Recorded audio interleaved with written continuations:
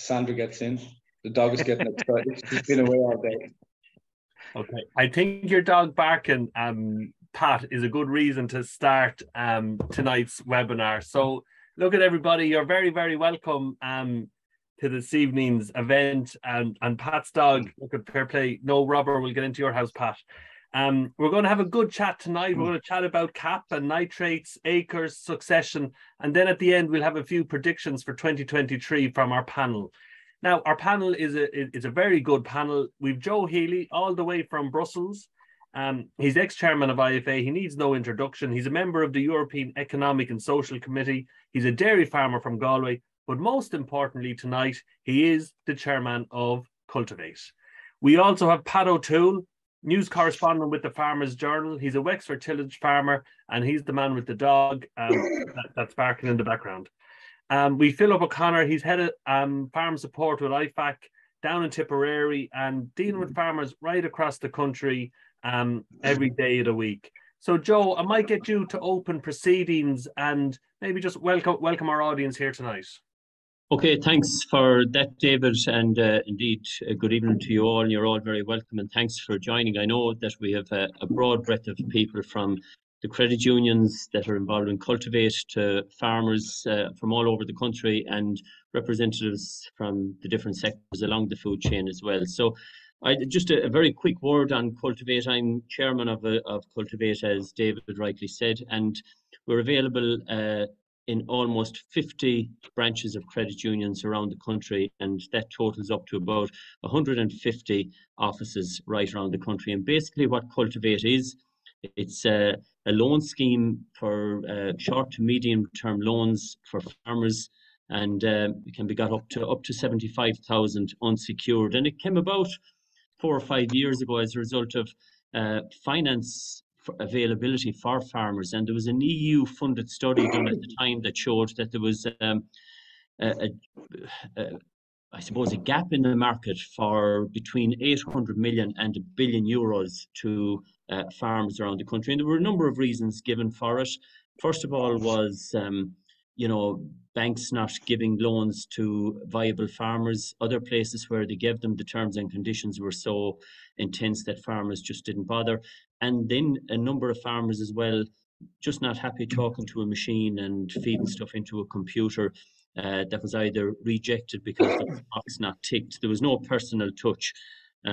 So a few came together in Galway, a few credit unions, and it started off from there. And I think, I'm a farmer myself, and the few things that I like are something that's quick, that's simple, that's local, that has the personal touch, and the minimum of bureaucracy. And the Cultivate loans ticks all those boxes. And I think that's what has led to its success. That unsecured loan has been available, and it's up to 75,000. But at a recent national meeting of credit unions that are involved in Cultivate, we brought to them stuff that the board had outlined and board had discussed, and that was to make secured loans up to 300,000 that some of the larger credit unions would be able to offer to farmers. So over the past year alone, I suppose different things that we've got very involved in have been the issues around fertilizer and talking to merchants and trying to make funding available to farmers to help pay the fertilizer bills at a given time.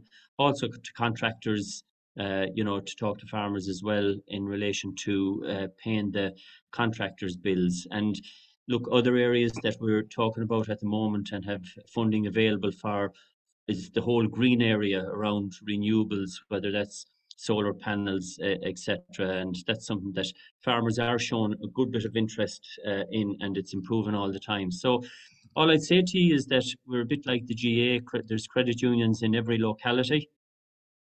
Those credit unions, and particularly the ones in the Cultivate, want to do business with farmers. We want to be an alternative there. From the banks, we are an alternative. And all I'd say to you is to go in, have a chat, give us a shout, have a chat, see if what we can offer fits you better than anyone else. Because as I said, the turnaround is very quick, a couple of days. And if you want to check it up yourself, it's very easy to look it up on the website cultivate.ie, or there's a low call number as well, 1-800-839999. So if you want to find out more information. So David, I think I'll leave it at that. There's two great speakers to come after me here now, so they'll have a lot of stuff to say that will be of interest to the farmers. And I just urge you to try and get involved in the questions and answers and the debate when we're finished speaking. Thanks very much, David. Thanks, Joe. And look, you're not off the hook. I'll be coming back to you with a few questions as the evening progresses. And as Joe said, please pop any questions you have for the panel into the Q&A box. Now, Philip O'Connor, a good man to give us a succinct summary of what's happening in the world. Philip, give us a 1-minute overview of how each of the sectors have performed in 2022. Oh God, 1 minute. I'll take a little bit more than 1 minute, but I suppose, look, we'll look at them and the different sectors. So the dairy sector, like, I mean, we came into the year in this year with probably a cloud over the sector, wondering. We knew the costs were going up. We had a very indication Ukraine, the fertilizer costs, we knew without a certainty that they were going up. There was a lot of uncertainty where milk price went. Luckily, and thank God for dairy farmers, it went to record prices. There's farmers at the moment getting paid over 80 cents a litre based on solids and so forth at the moment. So the dairy sector has performed incredibly well this year. Like, I don't think it'd be unfair to say that it'd be incorrect to say that it'll probably be the greatest profit year dairy has ever seen, if you know what I mean. So it's been a really strong positive year, and that has been all based on milk price. Like, costs have gone up. We're seeing costs gone up on average 10, 11 cents. I'm seeing farmers in the high 30s and possibly the low 40s of cost per litre produced milk, but we're seeing that the average milk price for most farmers is probably going to come into the mid 60s, give or take. Like, so it's been milk price that has driven the profitability in the dairy sector this year. So yes, so a really positive year for dairy farmers in that regard. Beef farmers then a little bit different. I suppose the beef price did go up. Like, I mean, it is in relative terms a strong beef price, but the costs have probably hit them more. Like, so we're not seeing that the beef price are going to make exponentially more than what they did in 21. Probably seeing maybe a little bit, maybe a tiny bit above. Haven't got the final figures really yet. Taggers are predicting a drop on 21, but not massive. I think for most beef farmers, if they held their profitability, now I'm talking about before subsidies, at 21 levels, they'd be reasonably happy as well. Probably fair to say, and the same with sheep as well. There's some very strong prices on sheep, like over €8 a kg, like, and hearing some of the lowland sheep have done quite well. So again, 21 was a good year for them, and it's looking like 22 could be on par with it as well. So two you would call reasonably solid years for beef and sheep without being exceptional. But then 21 was a strong year. The tillage guys, then it's kind of been little bit mixed. Like, I mean, some of the tillage guys, I mean, there's some slightly mixed yields, and depends on how much forward they bought into 22. So some of the tillage farmers that forward bought fertilizer into 22, so they didn't get hit with that full fertilizer cost in 22, like some farmers did, and had strong yields. Like, some of the crops were quite strong, like, because the average tillage price per ton was over €300 a ton, like, so the price was quite strong. So we are seeing a little bit of variance. I'm seeing some really strong profitability in some tillage farmers, but then see not so strong in others, and that was led down to some yield variance. I mean, Pat will be a bit more expert in this, but there was some variance in some of the yields across some of the crops, if you know what I mean. And some places got a bit harder than others in the drought, so it did affect. So it was kind of more regional based a little bit on some of the drops in yields in the tillage sector. I suppose if you look at the other couple of sectors and the pig farmers, God, the pig farmers, I tell you, I really have my admiration for the pig sector is like how they can work through some of the stuff they went through. Like, they went into like losses. I mean, actual cash losses at the start of this year, like losing. I had a farmer where I did a set of figures, and he actually paid more on feed than he got paid on pigs in the month of February. So he lost money on feed alone, never mind all the other costs. It's the phenomenal resilience.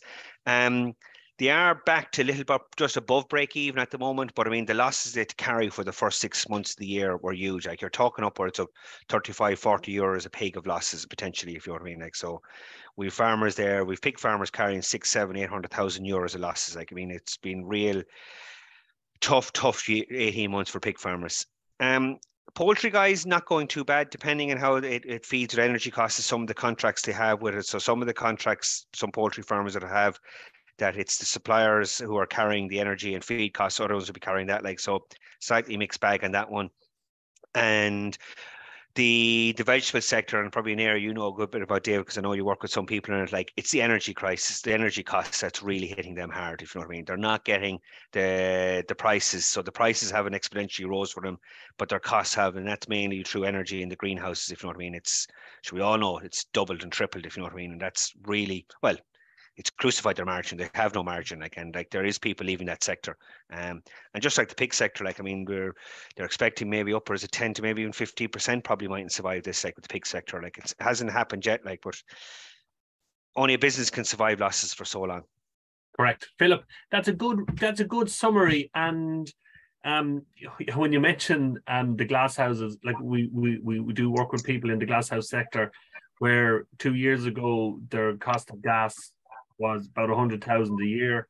That went up to 200,000, and then this year hit 500,000 a time. So very, like, seriously challenging, more than the pig sector. But really good news on dairy and tillage. And Pat, I suppose we're in a big time of change in farming at the moment, and an awful lot of the farmers who will be on this call tonight are in the beef sector. Cultivate definitely works, you know, say 70% with beef farmers and say 25% with dairy farmers. So just give us a feel for, set the scene for 2023 and what's coming down the tracks for the sector. So much is changing. We've a new cap.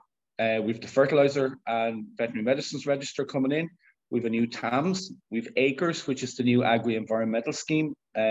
We've got changes to banding, which is how cows are going to be assessed in terms of the carbon loading that they will bring, which effectively will affect stocking rate. And we Pat, you're just gone on to mute there, Pat, unfortunately. If we look at all those things in tandem, it's sweeping change. And it's kind of, at the moment, it's the season for AGMs. We were just at the AGM for the ICMSA on Monday. We had the Fianna Fáil conference on agriculture on Saturday. The previous Saturday was the Green Party's AGM. And there's agriculture and the base.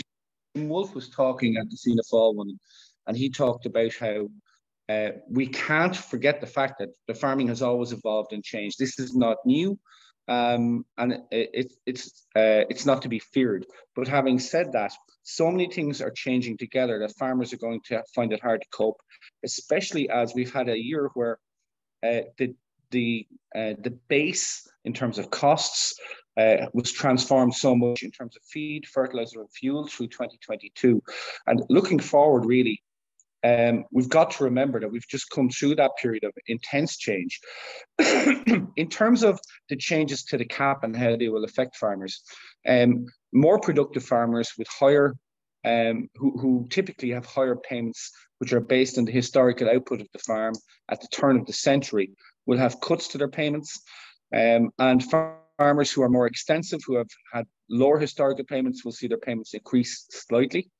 We'll have a lot of farmers getting slight increase in their payments, and a lot of farmers getting a small decrease in their payments, and then a small cohort of very intensive farmers, such as cattle finishers, seeing huge cuts in their payments. And that's going to affect those people's ability to trade through 20, you know, will have an impact. Pat, I might come in there and just say we go deeper into some of those topics in a few minutes. But Joe, I might just call you back in there just to comment on what Pat's saying. Is that, like, you were out in Brussels today on that committee? Is what Pat's saying happening right across Europe at the moment? Is the, like, Pat is sort of laying out a picture of an awful lot of change in Irish farming. Is that happening across Europe? It is, absolutely. And I suppose its effects vary from country to country. Like, as late as yesterday, we had a meeting and it was attended by the Commissioner for Agriculture, Wojciechowski. And to be truthful, I didn't expect an awful lot going into it. And I came out, you know, having been justified in my lack of expectation of what he might say or what he might add, because the whole thing of one of our own politicians talking about cardboard box in the back south-facing window springs to mind when I listen to our commissioner. And the unfortunate part of it there is that his weakness as a representative for agriculture is compounded by Franz Timmermans, who's the vice president of the EU Commission, and he has responsibility for implementing the Green Deal. And he's very, very strong. And the Green Deal, unfortunately for farmers, is in his brief and not in our agricultural commissioner's brief. So, you know, he didn't get an easy run at yesterday's meeting, but sometimes you nearly feel when you're talking to him and putting points across to him that it's like throwing water at a glass hoping that it'll penetrate through it. I'm not so sure it did. And like he made big on, we had John Clark, who's involved in the international trade side of DG Agri on before him. And both of them made big on the fact that the EU is the largest exporter of agri-food products in the world, that there's a trade surplus there of 62 billion euro. We export 184 billion euros worth of food, and we import 122. So that huge surplus is there. I put the question to the Commissioner that in light of the Green Deal with the reduction in chemical pesticides, the large reduction in the chemical fertilizer, and also the fact that he wants the target is there to go from 8% organic across the EU of an average up to 25% across the EU. What's that going to do to this surplus? And look, he had no answer for it. If we see, David, I'll just finish on this, you know, over the last 2 decades, the number of farmers in the European Union has dropped from 15 million to 9 million farmers. And it's unlikely under his watch. I asked him, you know, was there a strong chance that under his watch, the European Union, from a farmer's point of view, would turn into a union of primroses, pixies, and playgrounds? And I don't think he was too happy with the comment. But, you know, that's one of the challenges. But there's an awful lot, David, of the other challenges that haven't gone away. The likes of Brexit, climate change is there. But I would say that the Irish farmers are probably in a stronger position than any farmers across Europe. If we look at the targets that's there going forward, like I just looked at the dairy sector, and there was a total turnover of, or the value of the dairy sector across Europe and dairy products was about 495 billion euro. That's expected by 2030 to have gone to 640 billion euro. Similarly, and I'll finish definitely on this, in the beef sector, the total value of the global beef sector in 2022 was 395 billion euros. Sorry, 415, up from 395 last year. And that's expected to rise to 604 billion euros by the end of the decade. So despite all the trends, despite all the fads, people do know that taste and nutrition are top of their list, and that comes with dairy product and with meat. But Joe, you're saying that the whole idea of food security, which is going to be a big global challenge, we are seeing it in Ukraine in terms of the grain that's leaving the Ukrainian ports. We're seeing it in the reduction in fertilizer use across Africa, across Europe, is reducing food production. The Green Deal is still on track. That new worldview hasn't changed European policy in any way. No, there's absolutely no let up from the likes of the Commissioner yesterday. Last week, we had the Vice Chairman of the Agri Committee in the European Parliament in to speak to us. I didn't know much about him beforehand, and he said he was a farmer in France, so I thought, well, this is fairly ideal for a Vice Chairman of the Agri Committee. He absolutely lambasted the CAP. And then he said that the CAP had led, and this was an incredible statement by a man in his position, that the CAP had led to European farmers continuing to produce food in atrocious conditions. So if you have Timmermans, you have our Ag Commissioner, and you have this guy who's from the Green side, Green Party in France, as Vice Chair of the European Parliament, it just shows the role and the job that's out there for the farm representatives and the farm organisations to ensure a future for our food producers. So we'll come back from that level and from that European level and bring it back to how European policy and Irish national policy is going to impact on farmers. And I suppose the most clear place, and I'll go back to you, Philip, is in the nitrates reduction that's coming down the line for next year. And I suppose the impact that'll have on dairy farmers, and I suppose an unintended consequence, the impact it'll have on beef and suckler farmers. Yeah, well, we're starting to see a bit of that already. See, I work with farmers on a one-to-one basis, doing budgets and projections and looking forward. And I suppose the main sector it's affecting in the dairy sector is the guys that are going into that higher band, who are it's a huge increase in the nitrates from. Can you explain the higher band to us, please? Yeah, so at the moment a cow is equivalent to pushing out 89 kgs of nitrogen. The middle band is moving to 92, but the upper band is moving to 106. So it's a big increase. So in theory, then you need to have more land, or you need to figure out if you're going above 250 kgs nitrogen and you're in nitrogen irrigation, you're talking about export and slurry, but that's not all possible. Really, what it's a meaning for those guys going to the higher band that they have two real choices. Really, it's cull cows or find more land, or a combination of both. So what I'm finding and discussing with farmers at the moment, especially in that category, is it's a combination of everything, if you know what I mean. And there's a lot of other factors in it as well. Like, so you're talking about drilling down into those accounts and looking, seeing how efficient the farm is. So you don't just keep cows for the sake of keeping cows. So there might be an element of culling. So culling is not bad if it's done for the right reasons and the right way. So it is about choosing the right cows that you want to carry forward, and maybe that will be side of it. It will be looking at getting availability of land. That's not always possible. There's parts of the country where land, as we all know, we read the journals and other blogs and other things, and there's some crazy prices for land out, so that mightn't be an option either. There's looking at possibility of how much you can export, and if you're going into derogation, what you can do there with storage. But there's other factors involved in it as well. Like, whereas is interesting, I had a farm the other day, and he would look at after producing about 35 cows. But he had a full-time labour unit on the farm, and to reduce back 35 cows would mean he probably wouldn't be able to afford a full-time labour unit.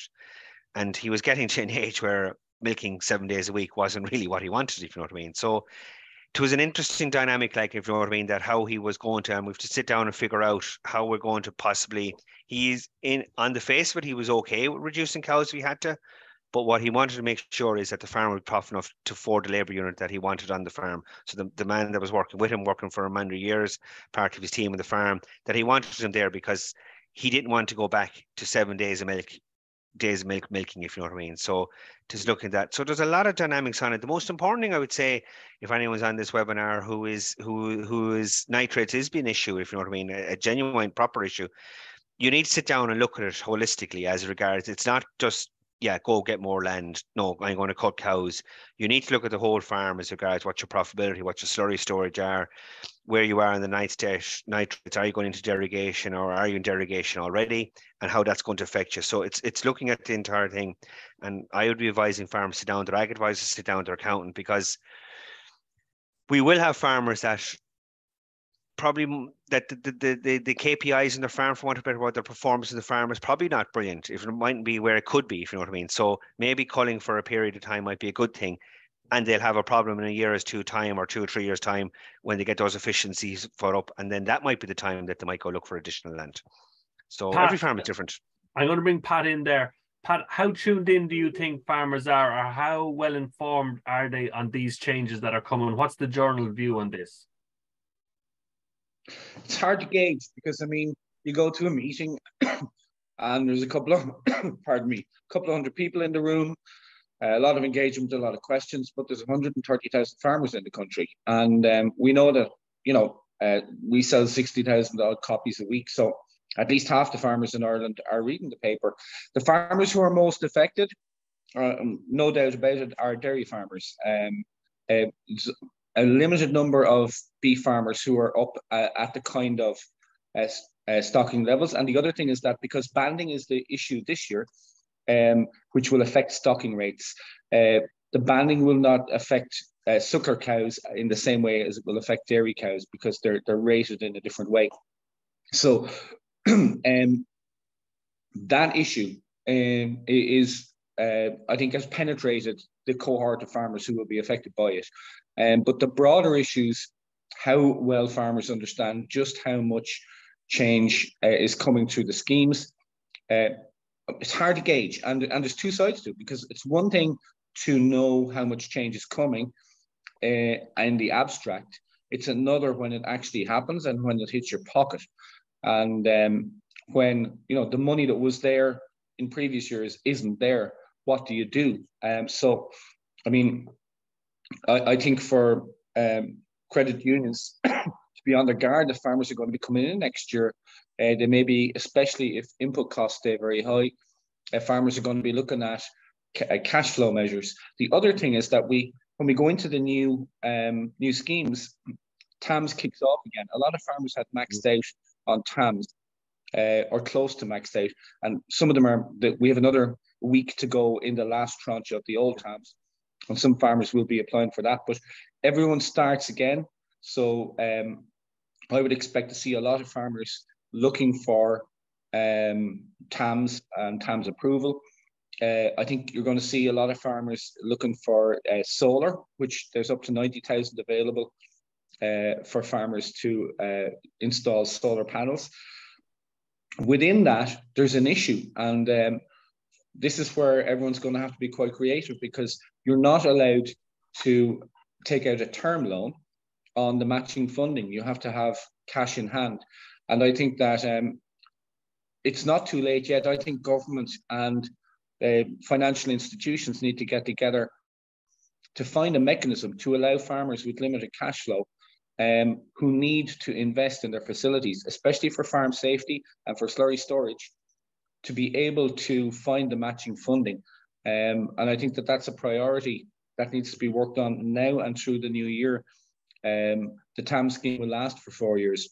Yeah. Just one comment on the political dynamic, very briefly, and that is that when the commissioner came over and addressed the IFA in the summer, he talked about the fact that, you know, food security is back on the agenda, but he was talking about it in terms of the next cap for 2027, which he's starting to now turn towards. And the attitude in Brussels is, after a fraught process which lasts years between the Commission, the Parliament and the Ministerial Council, the current cap is put to bed, it's done. And the conversation now is around the next cap, which won't come into being until 2027. So that's how slowly the machinery of Brussels moves. And you know, the invasion of Ukraine has changed everything in terms of the dynamic around food production, food security, and input availability. So I think there's going to have to be a more rapid response. How that happens, I'm not sure. Okay, two comments on that. Joe, you're not sensing that rapid response in Brussels at the moment, are you? I'm not, and that question that Pat has just raised there, that was put very, very clearly to him yesterday, that in light of all that has happened in the past 2 years and around the whole area of food security, that there really is a very justifiable reason to revisit the cap, because everything has changed so much. But he absolutely didn't answer that, or wasn't going anywhere near it at the meeting yesterday. Okay, one of the unintended consequences, just going back to the nitrates piece, and I know we focused on dairy farmers because that is 100%, 90% where all the impact will be. But for beef and suckler farmers in intensive dairy regions, access to land, either to buy it, lease it, or rent it, is going to become very awkward. Pat, comment. Absolutely true. And for tillage farmers as well. I'm a tillage farmer, not renting a whole lot of land, but prices here have been up in the high 400s. And that's not just for Conacre, that's for a 5-year lease. There are parts of the country, as Philip said, where land is just not available. If you take, say, West Cork, there isn't a spare acre of high output value. You also have the added thing where the department are now getting real about cracking down on MAP acres, where the grazing platform is now going to be the grazing platform, and someone having land, you know, more than a tractor drive away, that won't be, you know, that's going to be problematic. So farmers need to source land close to home, and there just won't be enough to go around for all the different demands and pressures that are there. Okay. we might just turn our attention to the environmental issues and how, what's knocking about at the moment. So we've seen Minister McConalogue and Minister Hackett announce really, really dramatic changes in the forestry grants. As you mentioned, in the new TAMS, solar panels are going to be highly subsidised. And we've a new acre scheme, which got a lot of bad publicity when it came out, but that seems to have quietened down now, and most people seem to be able to get into 4,500 up to €7,000.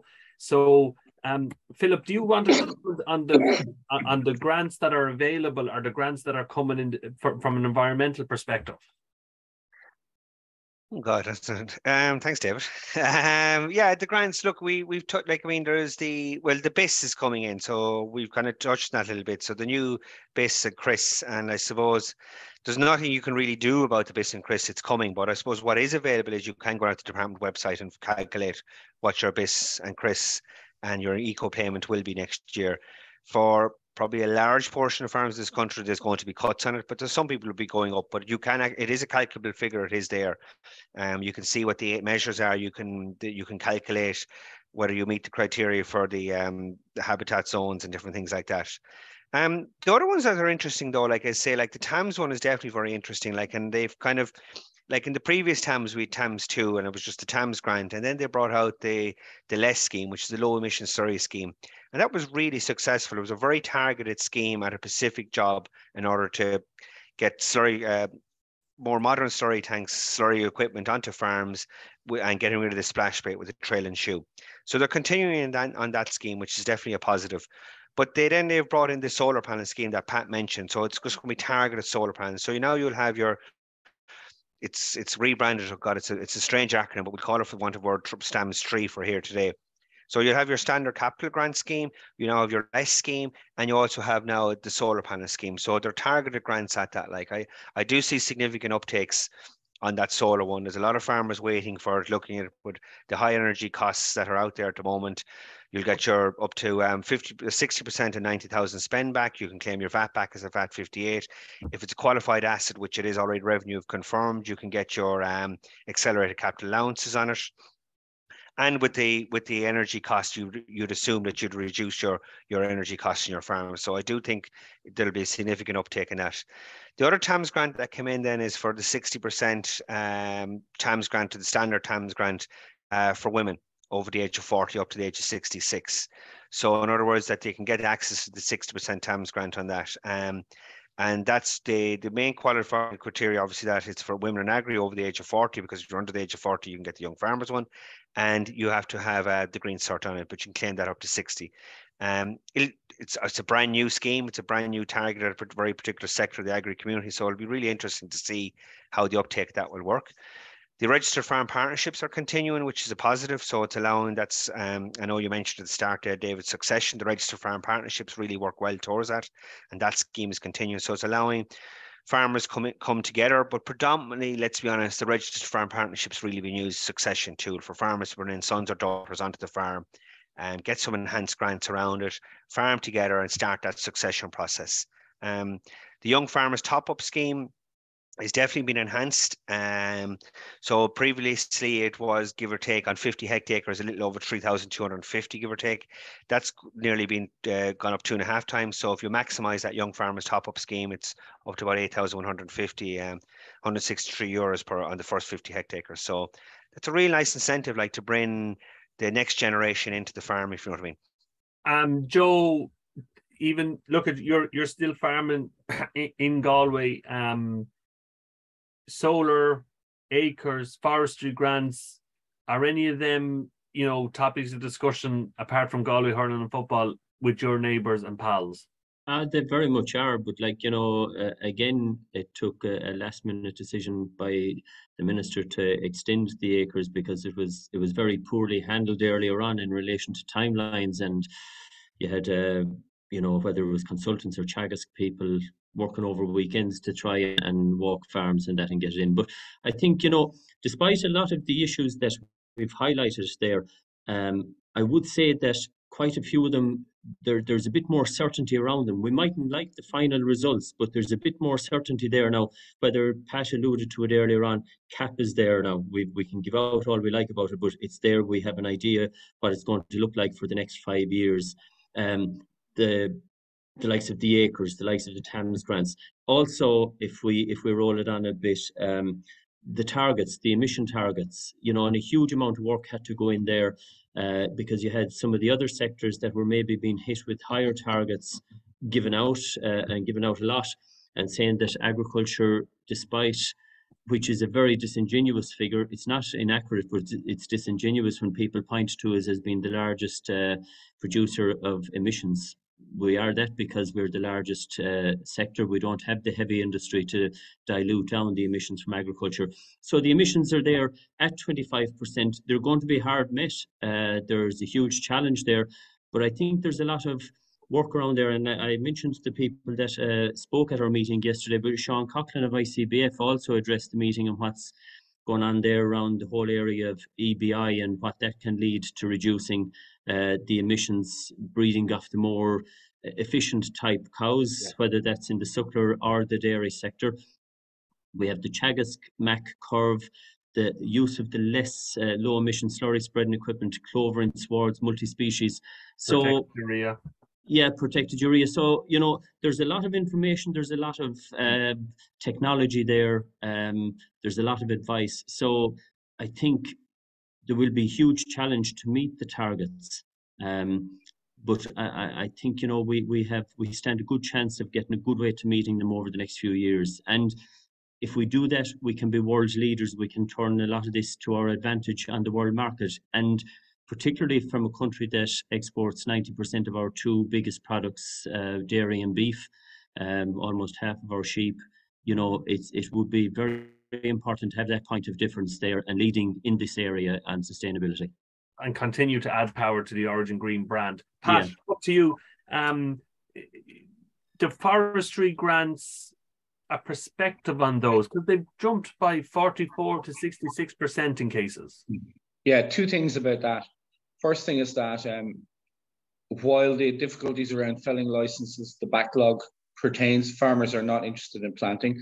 The other one is the replanting requirement, where farmers who have clear-felled plantations now have to replant at their own expense, and that is mandatory. And in other words, once you go into forestry and take the grant, that's a permanent commitment. It's forever. So farmers don't want to commit land to that. And right now, those are the main two obstacles to farmers going into forestry. And I think there is an understanding within government that that's the case, whether it be addressed or not. But in the broader sense of food production and its relationship with the fight against climate change, I was struck by the attendance and the optimism and the can-do attitude of the Johnstown Open Day in September. And I wrote at the time that the torch, it felt like the torch had been passed within Teagasc in terms of the flagship project to drive Irish agriculture from Moore Park to Johnstown. We've gone from output efficiency to that sweet spot between output, profitability, sustainability in economic and environmental terms. And there's an interesting quote from Jim Wolfe, which will be in tomorrow's paper, from the Fianna Fáil Ag Conference on Saturday. And he said that financial rewards for embracing climate change measures will be very much to the forefront in 2023. Significant funds will be put into milk price if farmers follow the critical measures required to get the carbon number right. So he's not talking about the far future, he's talking about the near future. And he's not talking about scheme incentives. He's talking about where the carbon number attached to your milk output will become a core element of your milk price. We've been talking about this for decades, but that's the kind of change that's going to come very quickly when it comes. Once one co-op adopts it, everyone will follow quite quickly. It will become an industry standard within years. And that's really highly commercial, because that's hitting your milk check. And if there's anything that's going to change behaviour, it's when it hits you in the pocket. And the other scheme, I was at the Teagasc climate change launch last week. They launched the signpost program, the next phase of it, where they're hoping that they'll have 50,000 people involved in the signpost program over the next 7 years. They're going to try and give everybody a certain number for their carbon output, and then look as a benchmark, and then look to bring it down. So it was quite a positive meeting from a Teagasc perspective. A lot of industry there, and it seemed there is a roadmap for us to follow as a farming community to hit those targets.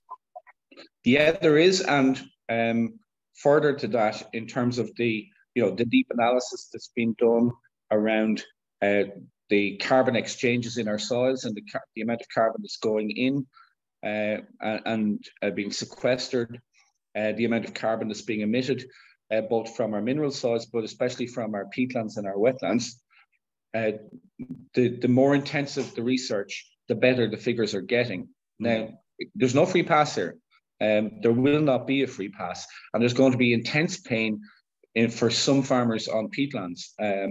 We don't know which peatlands yet. We don't know when, but the reality is that the figures, though better, will still be very problematic, because that small, about 8% of our land is peatland, of our farmland. But the net emissions from that 8% way supersede the net carbon sink that the rest of our farmland is. So that will have to be tackled, but the figures are improving, and that reduces the scale of the problem. The other one then, and this must be remembered, is that the science is settled around climate change. We know we know climate change is real. I don't think anyone credibly really argues against that anymore. But the science around the bovines and the methane cycle around bovines, biogenic methane as it's called, is far from settled.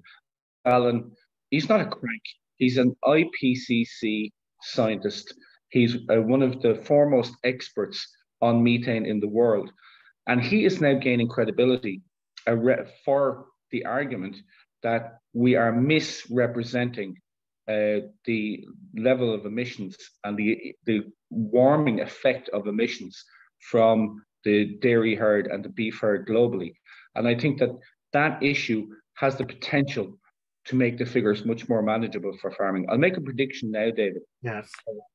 Agriculture will be the only one of the 6 sectors that will come within an ass's roar of meeting its sectoral target. Okay, so Pat, you've made that prediction, and I'm going to come to you, Joe, as well on this question. Why are we not communicating that story, and why are we really, as an ag sector, seen as the bold boy or the bold girl on the naughty step of climate change? Joe? Well, I think, first of all, there's a certain section of the non-agri media that narrative doesn't suit, so it suits them to ignore it. How often have we all passed that comment that Pat has commented on there? We had Frank Mitloner, he's a professor of animal science in the University College of Davis in California, over at an IFA meeting in January 2020. Of methane, and how if you keep animals numbers stable, well then can you hear me there? Yeah, no, you're perfect. Go ahead. That if you keep the animal number stable, that like this biogenic cycle is really where the cow belches out the methane. It goes into the atmosphere after 10 or 12 years. Unlike other carbon dioxide from fossil fuels, the animal methane is broken down. It's sequestered by the grass through photosynthesis, and then it's converted. The animal eats the grass and produces the milk. So it just goes through the whole circle again. We have repeated and repeated that, but there's large sections of the media, and some of them, they're not directly from the agri media, but they're reporting on agri in the media, and it doesn't suit their narrative either. And it's unfortunate that the sciences, but it's good to see the likes of Miles Allen and Frank Mitloner gain more traction. But we have to keep repeating it. If it's farm organisations, or if it's the Farmers Journal or the other agri-media, we constantly have to stay putting out this message. Whether we put it out last week, that doesn't mean that we can't put it out this week. And hopefully, because you even see at the moment, David, with the likes of the Beyond Meat and the oat milk, a lot of the truths are coming out. It's a bit like if we go back a few years ago, everyone was giving out about butter, and next thing, Time magazine, I'd say it was about 2014, it had the scoop of butter on its front page, and it started praising it, and that led to a huge recovery in the consumption of dairy products and butter, in a short space of time. So it's to get to the key influencers and get them moving on it. And get to key influencers outside of our core agri farming bubble. Pat, are you okay there? Pat has a terrible cold this evening, so for anyone that's listening tonight, Pat is really he's got out of the bed more or less now to do this. So we really appreciate it, Pat. Pat, your view there on that whole marketing side and how we actually market agriculture, and how to a certain extent we really are losing that battle. I don't know that we are. I think there's an awful lot of noise around agriculture, but with no disrespect to either party, if you have Danny Healy-Rae and John Gibbons on arguing about food production, they represent two extremes of viewpoints. The vast majority of consumers are voting with their pockets every week. The vast majority of producers, similarly, I think what we're looking at is that they're, in the interest of balance, the two extremes are engaging in the debate in the public forum. Especially, it makes great radio, but it doesn't make good public policy. And thankfully, we have a consensus within government and within Parliament around the necessity to sustain food production. I would sound one note warning around that as a commercial tillage farmer. Pippa Hackett, in response to a question from myself at the Green Party conference 2 weeks ago, seemed to say that she envisages a near future with no pesticides, which, because of our warm, damp, mild climate, it's good for growing crops, but it's also good for growing fruit and vegetables. It's also good for fungal infections. It's good for loads of little pests, and it's good for weeds to grow along with the crops. So without plant protection products, which is their official title, we're doomed in terms of food production from tillage, fruit and vegetables in this country. And one point that can't be overstated, but Philip rightly pointed out the fruit and vegetables being vulnerable, along with poultry and pigs, from the rapid increase in costs. There's one huge difference, and I think it points to the vulnerability domestically here, and that is that fruit and vegetables are being produced solely for the domestic market, and the vast majority of the fruit and vegetable growers have relationships, close business and trading relationships with our retailers. And those retailers let those farmers down this year. And it's amazing that global markets responded to our dairy, beef and sheep, lamb meat, but our domestic markets utterly failed to have the same response for fruit and vegetable growers. And that shows that we have huge work to do in that regard. And it's not the consumer's fault. We shouldn't expect them to pay more than they're asked. It's on the retailers, and it's on this regulator who's coming in next year to ensure that we have sustainability as well as transparency in the food chain, especially the short food chain. Okay, thank you, Pat. We're coming up to the last couple of minutes of tonight's conversation. Philip, just succession, it's something that you're often seen discussing and talking about. What are you seeing in succession at the moment and the transfer of farms from one generation to the next? Well, every farmer, in theory, goes through it twice. Most farmers inherit their farm and they will pass it. Ideally, most farmers like to pass it on to the next generation. Yeah, look, succession, there is no one fix. There's no like right way or, in theory, wrong way. But I suppose there's better ways of going about it. And I would say the best way to go about it is always communication. A lot of farmers would come into us and sit down with us and saying, "Oh, thinking about doing this, what do you think?" and they need to come, when they're coming into somebody like ourselves, an accountancy firm or a solicitor firm, whatever, right? They need to have some idea of what they would like to do, and then we can start building a plan around that.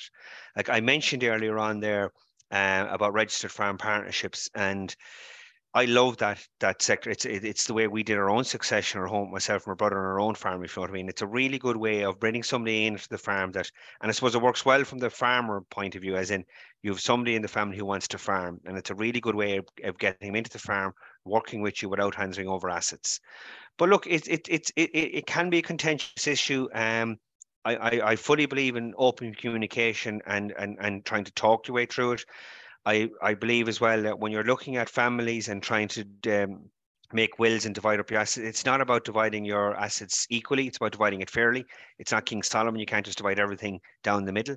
So it's about looking at the broader thing, and it's and then at that stage I suppose you can get involved with professions and looking at, like, I mean, there's a lot of taxations issues around inheritance, if you know what I mean, with CGT and CAT and so forth like that, and stamp duty, so they can be managed. But I mean, you do need to have that initial conversation first to decide where you would like your farm to go and what you would like to do with it, and it's that stage you can bring in the professionals, whether it's people like ourselves, an accountancy firm, your ag advisors, solicitors. But yeah, communication is key in it.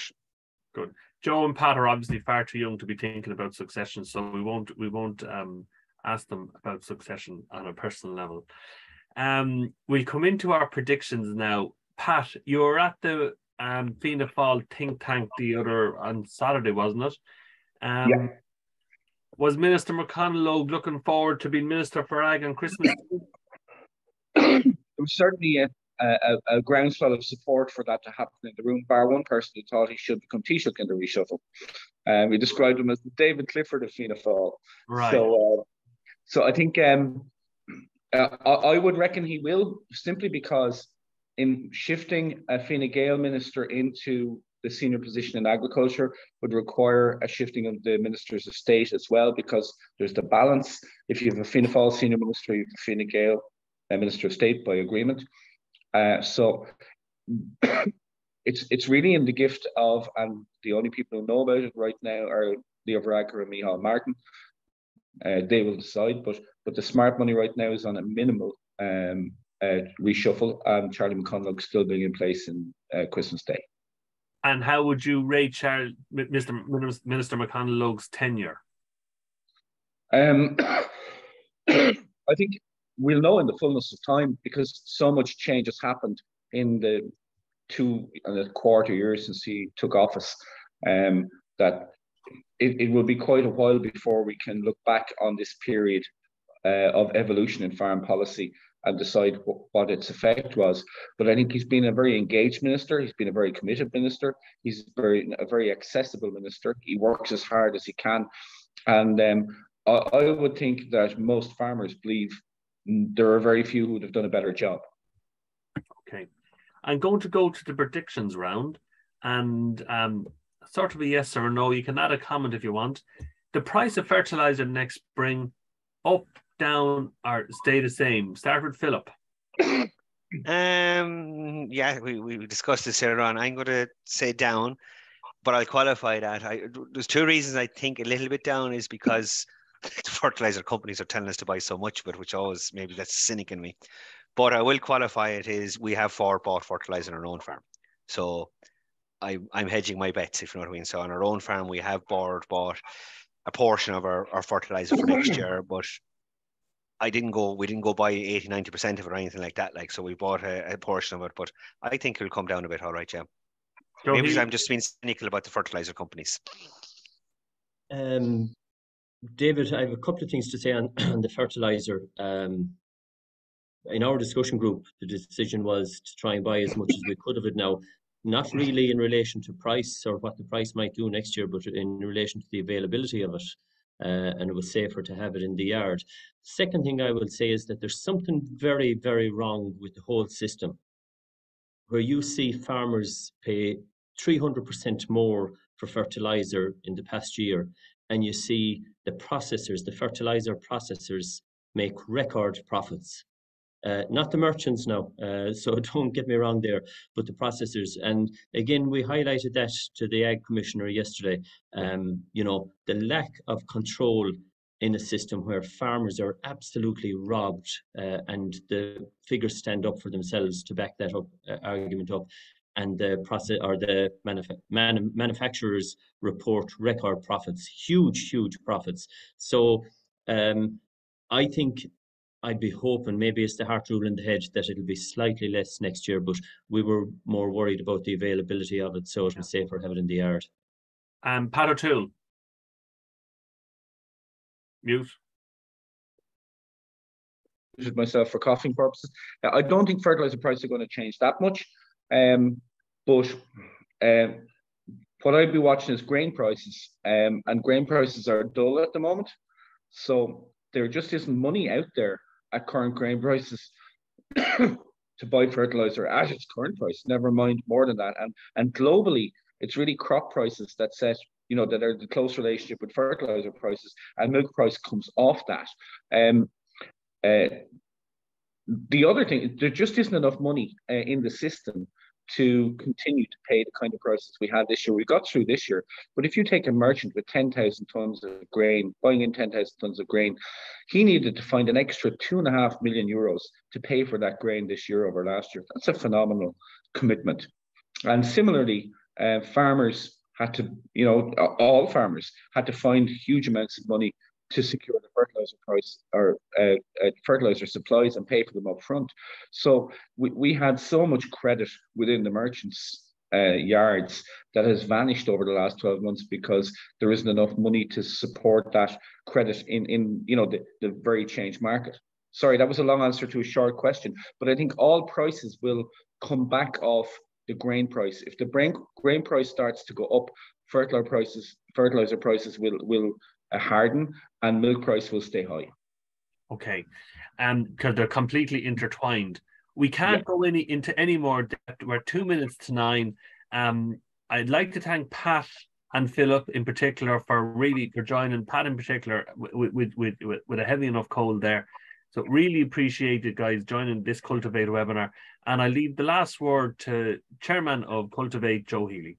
Well, again, look, David, I'd like to thank yourself for facilitating and ifac for organising this, and particularly as well to Pat and Philip. It's good to have two people that are on the top of their game and have the knowledge to back up any questions that's asked.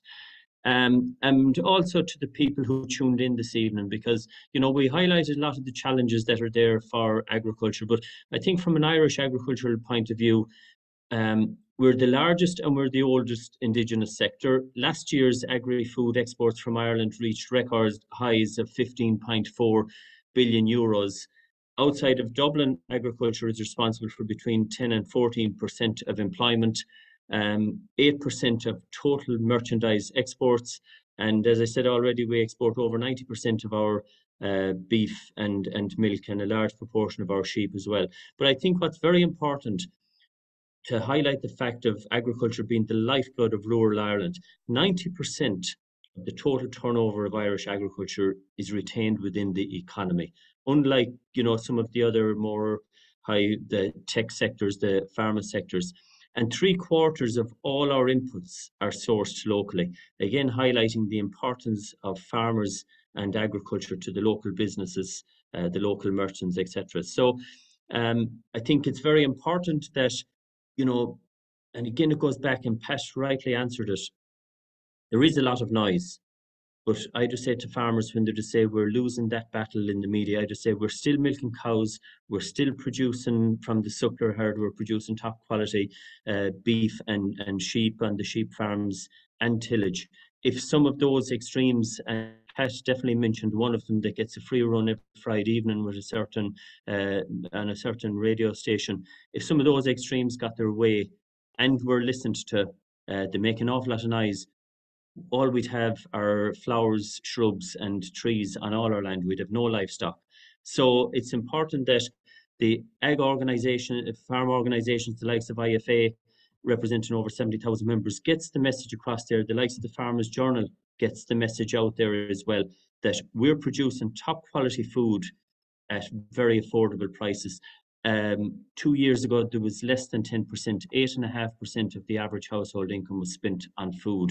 If we go back to the 1980s, there was 30% of the average household income spent on food. So CAP is not just for farmers.